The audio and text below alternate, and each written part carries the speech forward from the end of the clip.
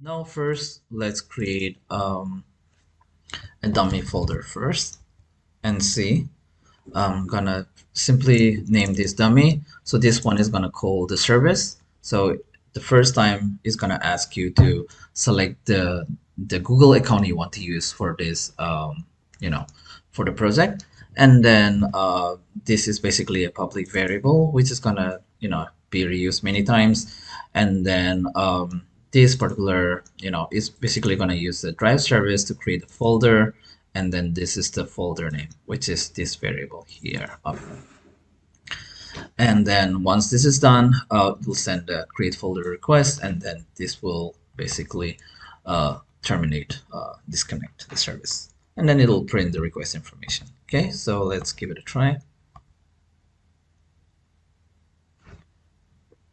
Okay, so first time, select the Google account you want to associate with this, and then advanced, and then continue. So if you verify your Google Cloud project, you will not get this prompt, but this okay to proceed.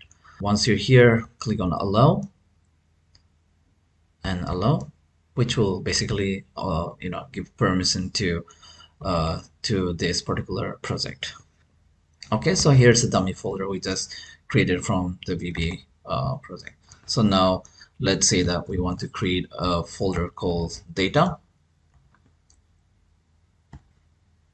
So this is the ID of the folder that just got created, and then this is the data. And within this data, let's